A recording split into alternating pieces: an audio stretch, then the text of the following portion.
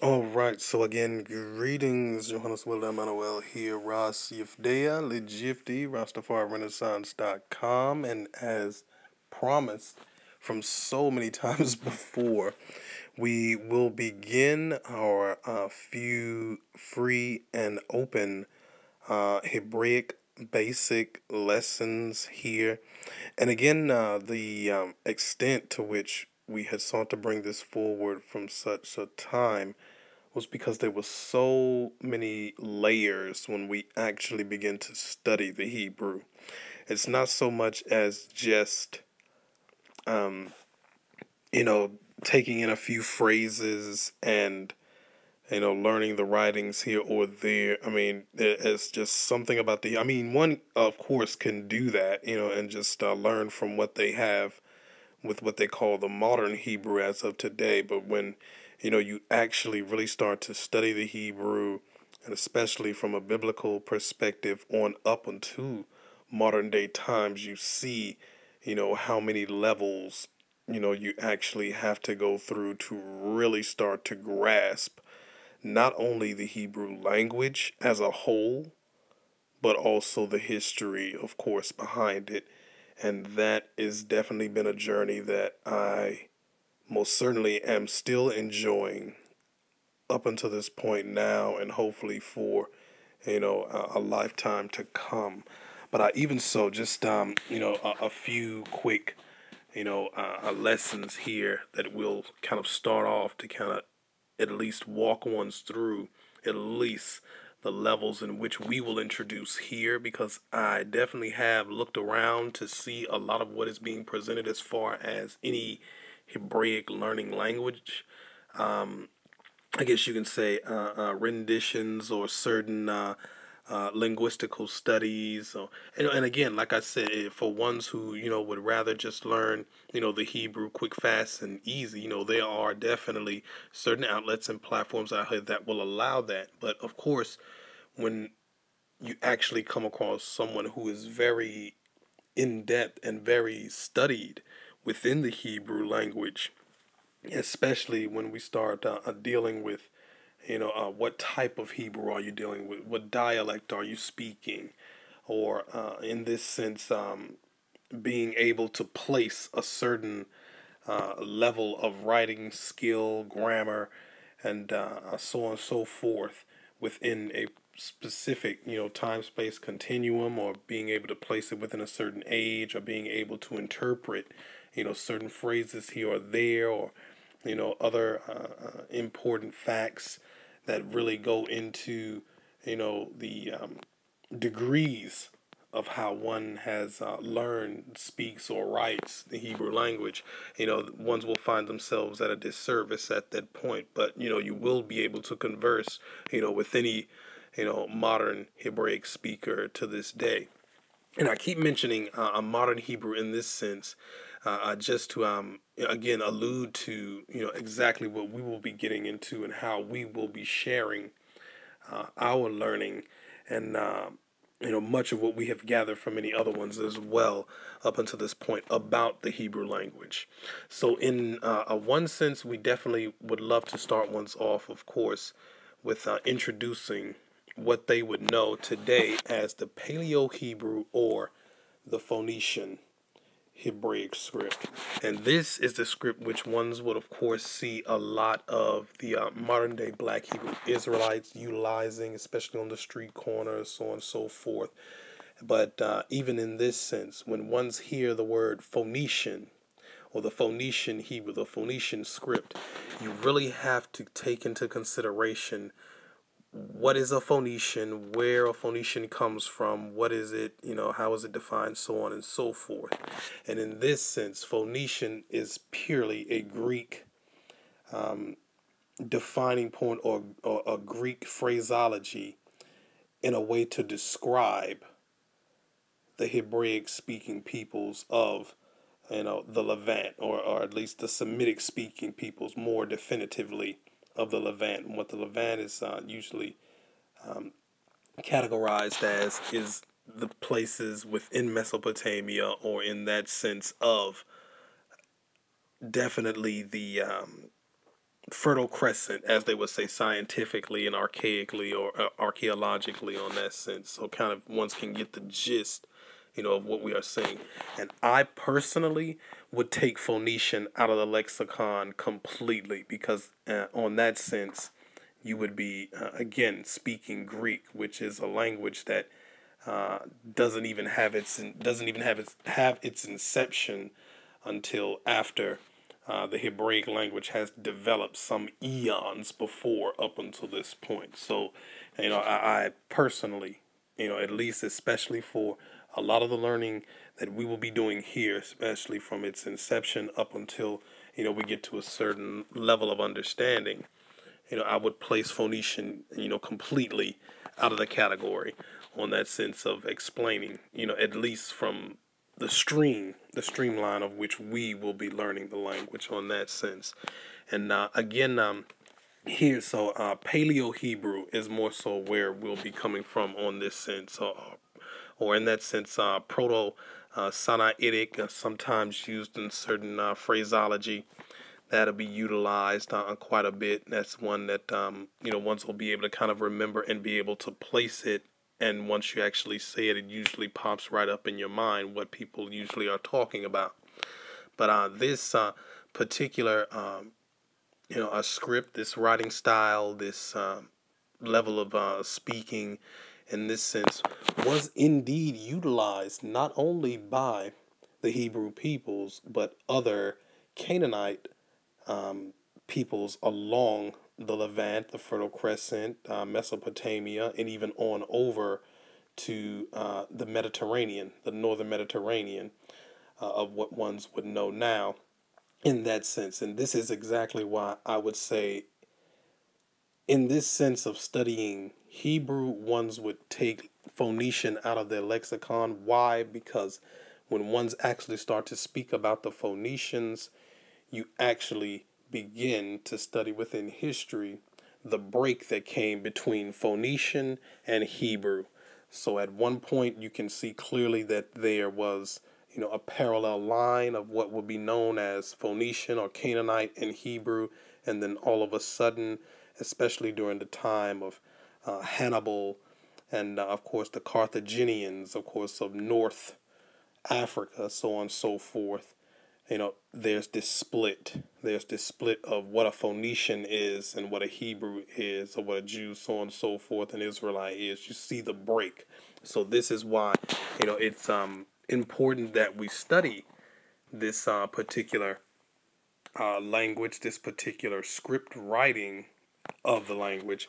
But indeed, we must be able to make those differentiations and have that discernment.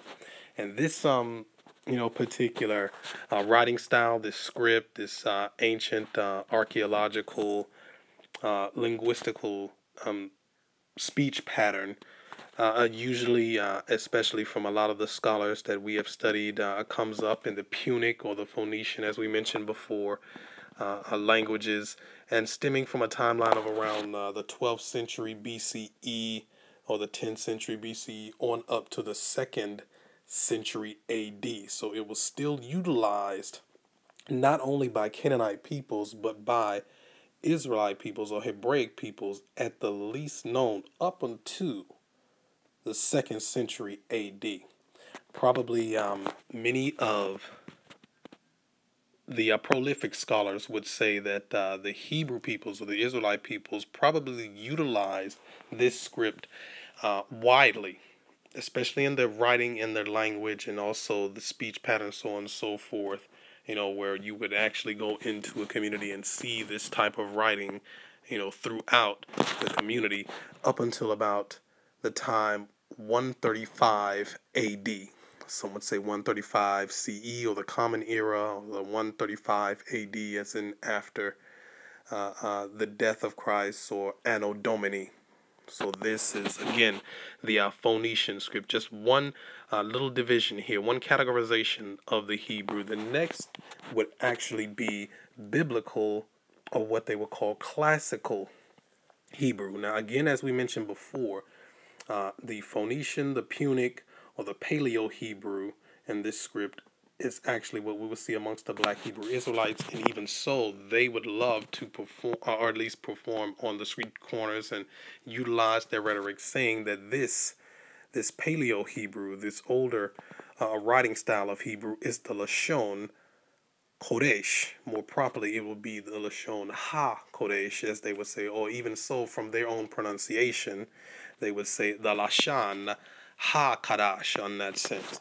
So, just giving the timeline, and again, as I mentioned before, ones would have to even, fight very fervently to keep Phoenician and even so Punic out of their lexicon when they're actually studying Hebrew. Why? Because the Canaanite peoples and also the Hebraic peoples utilized this script and this language learning system, this writing system at the same time, but there was a split.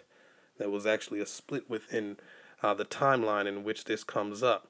So we have, again, a biblical Hebrew, which actually had begun to be written, of course, and utilized throughout the communities. And we would say, again, on up to the point of 135 AD or 135 CE, the Common Era, it was still utilized. But you will see, many instances throughout history where, certain peoples of Hebraic or Israelite ancestry would utilize this writing form, and it continued on, even to the writing systems of many of the most prolific literature. Again, biblical Hebrew and classical Hebrew would still be considered what ones would know as this quote-unquote Phoenician, Punic, or Paleo-Hebrew style.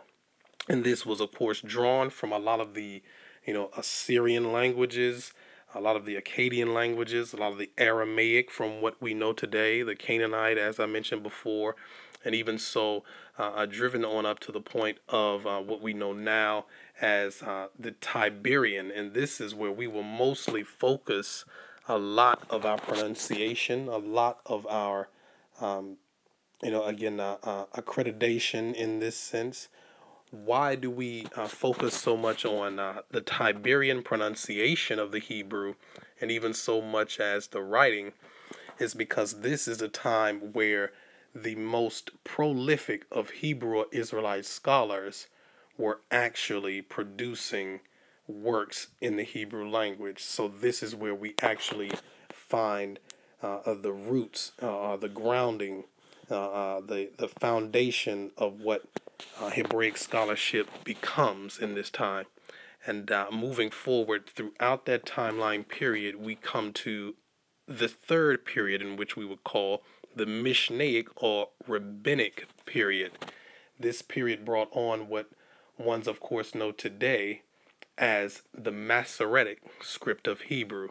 Now, in this sense, when we get to this particular timeline, we focus a lot on Ezra, the prophet Ezra. The prophet Ezra, of course, after returning with many of the Hebrews and even so more the Jews in that sense, so a lot of the Judaic tribal origins, of course, coming from the Babylonian captivity, but more so a lot of the Hebraic peoples as well. But this is a time, of course, when the inhabitants of Judea were finally, of course, taken within that Babylonian captivity around 586 BC.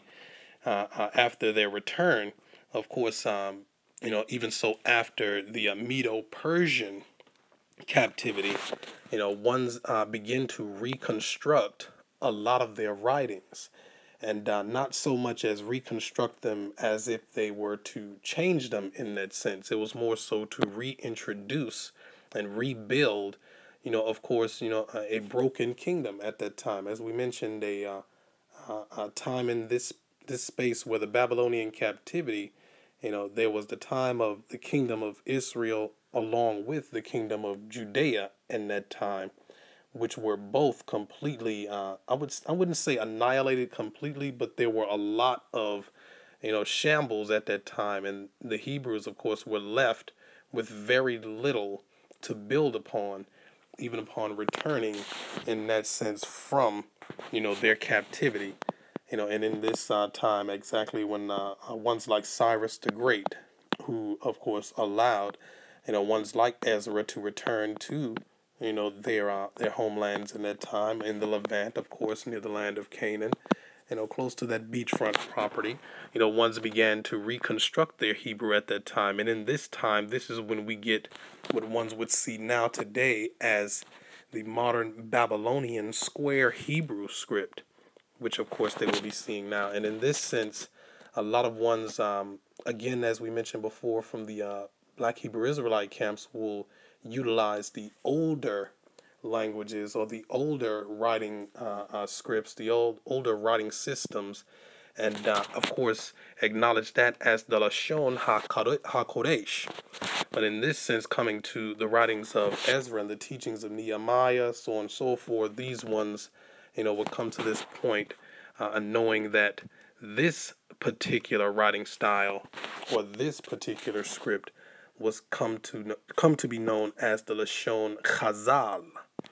Now, in this sense of the writing, the script, the language, the speech patterns, much of the vowel pointing was developed in this time. So ones have to remember this as well. The vowel pointing was developed during this specific time.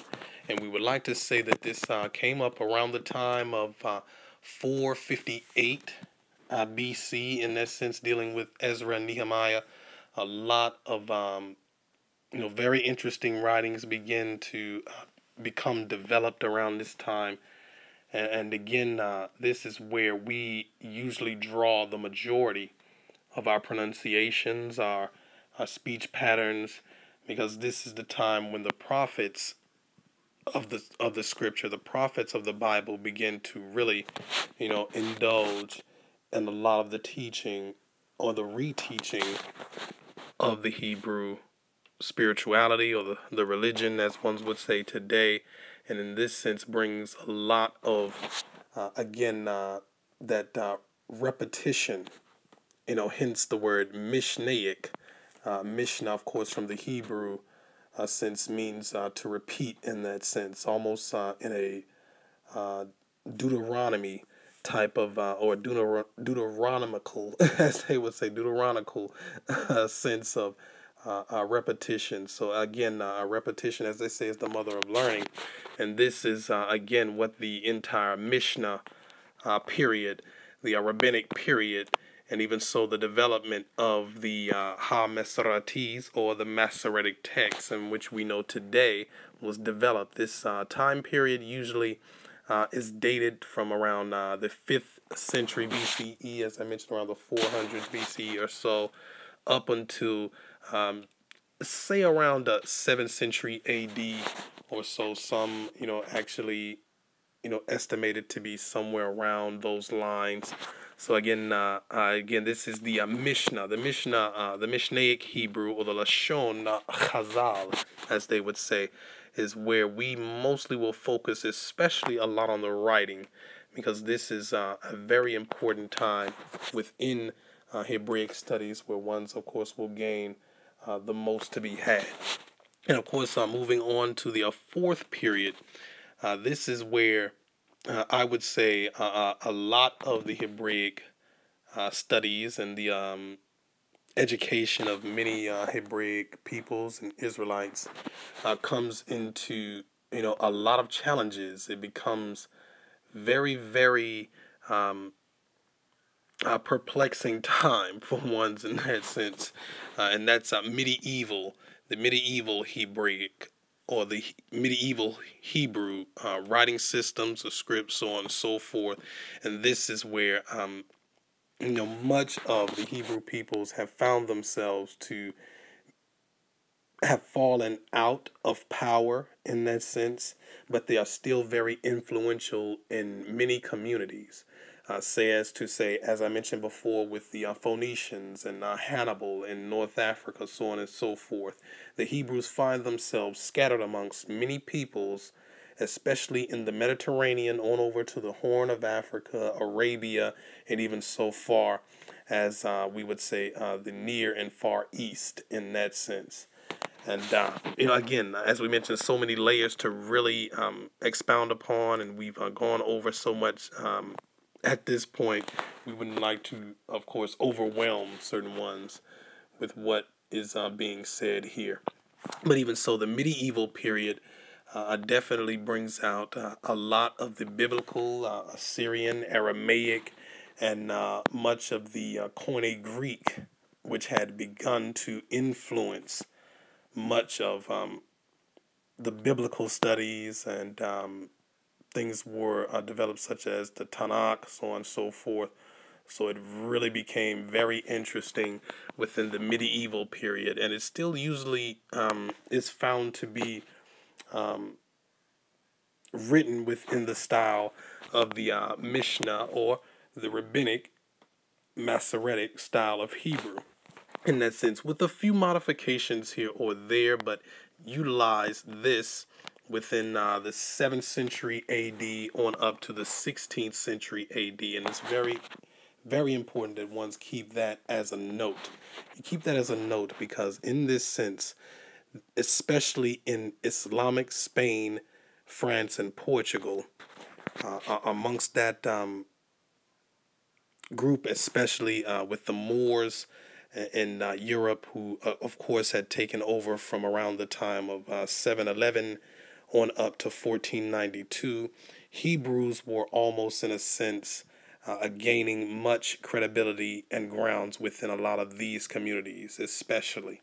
And this is where, I guess you can say a lot of the literature that came from the times where many poets, many philosophers, many scientists were being pumped, especially out of many Moorish dynasties, many Moorish kingdoms, and the times where a lot of the Moors, in that sense, now, of course, are able to claim that Hebrews or Jews or Israelites, of course, are Moors in that sense, or in this really, or at least the reality of the sense they were able to pass for Moors, especially within many of the dominions where the Moors, of course, were ruling. So the medieval Hebrew period is definitely an important time to mark on this journey of studying the Hebraic language. But of course, we come to the final, and I guess you can say, I wouldn't say the most complex, because it's actually not that complex at all if ones are actually studying in this sense on up to this period, and have been able to keep up with what we have been saying, especially from throughout these periods. And again, marking this 5th period here is the modern day Israeli Hebrew, what they would say modern Hebrew in this day. Some would even say the Ibrit Chadasha in that sense. But again, keeping to the tradition of the Mishnaic or rabbinic or Masoretic Hebrew, the modern Hebrew keeps a certain element of the script or the writing, in that sense, from certain times in ancient periods, especially from the rabbinic period. The modern Israeli Hebrew was created in the late 19th century, as we are reading here from this particular study, of course, which we utilized with our own studies of the language. It was a mixture of biblical Hebrew, Mishnaic Hebrew, as we mentioned before, also with the influence of Yiddish, which is a German language of certain Jewish origins. Now, of course, we would get into much of that, but not to, hold ones for too long on what we have spoken on so far. And of course, this is speaking to the Khazarian influence, the Euro Jewish influence in what we know today. This is the Hebrew that ones can easily pick up and find anywhere in your libraries, or wherever you may be able to, grab a certain, Hebrew learning dictionary, so on and so forth. It usually will be found within this context of the modern Israeli Hebrew context. So continuing on here, their written Hebrew, they simply used their literary models, however, with some modifications. As I mentioned before, see, we're still actually using Mishnaic or Rabbinic, or what we also call a Masoretic Hebrew script, with just a few modifications here. But continuing on, when it comes to the use of tenses and subordination in sentence structure, the influence of Yiddish was predominant. Now, clearly, this is what a lot of black Hebrew Israelites, and even so many just other Hebrew Israelites who are more so just coming into the realization that they are Israelites, especially from scriptural study, historical study, archaeological study, they would, of course, accuse, especially ones of our like, especially amongst the Lion of Judah Society, Ras Tafari Groundation, myself, and many others as well, that we are mostly speaking from a Yiddish perspective.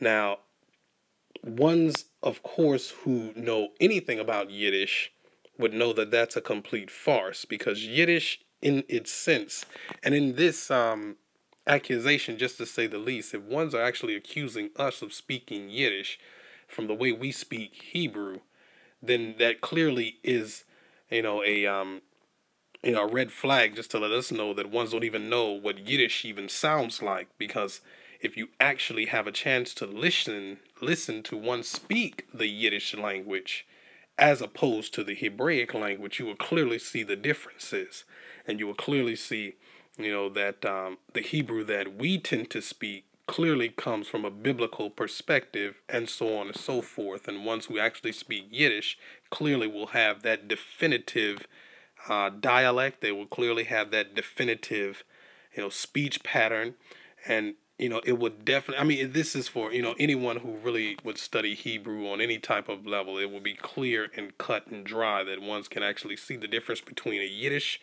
or a German influenced speaker of Hebrew and a biblical Hebrew speaker. It will become like night and day, but ones, definitely haven't taken the time to actually study that in depth, so clearly they make accusations without any type of proof. So continuing on in this sense, just to clear the air on that, it is possible to conclude that the founding speakers of Israeli Hebrew, or the modern day Hebrew which is spoken in the state of Israel today, were native speakers of Yiddish, a language. This is one of the major differences between Mishnaic Hebrew. Ones will see that it says mechanic Hebrew here, but that's actually Mishnaic. That's a correction that we actually made here. And the modern Israeli Hebrew. The new words created for modern Hebrew are strongly influenced by Europeans' language, mainly German and Russian. And this is exactly where we differ on a lot of the pronunciations, especially in the Hebrew. And again, as clear cut and dry here from a study, which we will actually have to find, again, the link to, so that one can actually study this for themselves and, of course, verify it. We can clearly see the differences between what is known as the modern day Hebrew, which clearly is German, Russian influenced, European influenced German, or European influenced Hebrew, I should say, and biblical Hebrew. And even so with the writings, ones will actually learn that Yiddish itself doesn't actually have a set script. Yiddish is completely developed from the Hebraic script, or the Hebrew alphabet, the alphabet, as they would say in these days. But they have, much of the stylized words, much of the modern day usages of certain phrases that are clearly German, Russian influenced. And this is what developed into the Yiddish language. So again, keeping all of this in mind while we are getting ready to, of course, present a lot of our Hebraic studies. Again, we won't have too many up here for complete, study and completely free, because again, this takes a lot of energy. This takes a lot of time-consuming work to put together. So ones that really would love to study this a lot more in depth and really gain some understanding on how to speak the biblical language, they would have to visit us on Patreon through our links here, where we will go a lot more in depth to a lot more studies. And again, just giving one's the tools to be able to continue their learning within this language, because it has so many layers within this particular time-space continuum. But again, having these 5 time periods laid out, you can definitely see how the Hebrew developed from ancient times on up to modern day. And even so, even though we laid out these 5 critical times, we actually have left out archaic Hebrew, or at least what we would classify as archaic Hebrew, as ones, of course, would know from their own scriptural studies, especially in the book of Genesis, dealing with Abraham and Joseph, and on up into the times, of course, of the birth, of course, of the children of Israel, in that sense, or the children of Jacob. There was this time, of course, in the scripture where ones find that Abraham, Isaac, and of course Jacob, were traversers throughout the land of Egypt. And of course, from scripture, we see that, Abraham, Isaac, and Jacob were able to converse with many Egyptians.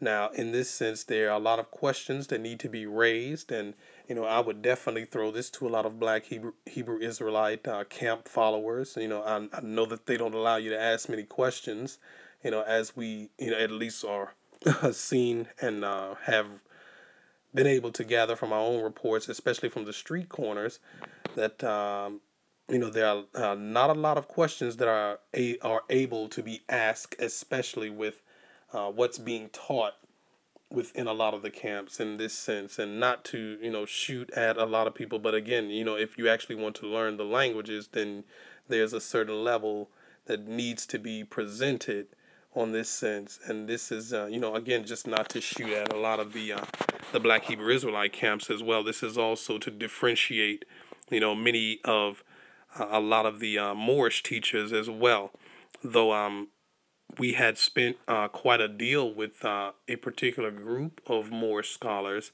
We definitely still have to make those differentiations between Ishmaelite and Israelite on that sense.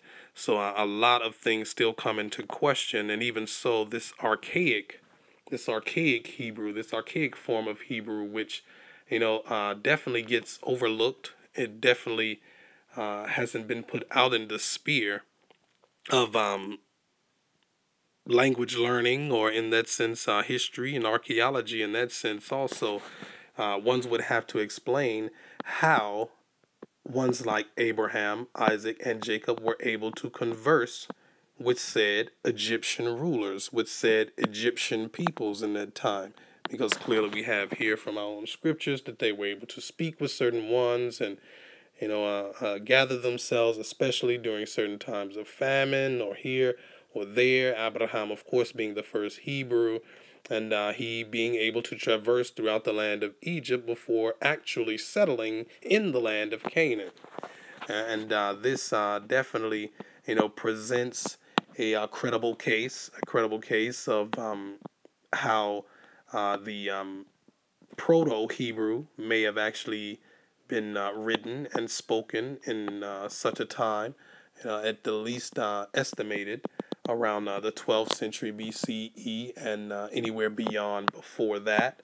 So we definitely look into this a lot more and a lot more intently as we continue along. But again, just starting ones off, as we mentioned before, so many layers here that need to be explained, need to be studied, and even so, to this day, we are still studying ourselves and gathering much information. So hopefully that will prepare ones at least for a lot of what we intend to present here as far as language learning and linguistics within the Hebrew language. and we are definitely looking forward to presenting much more as the time passes.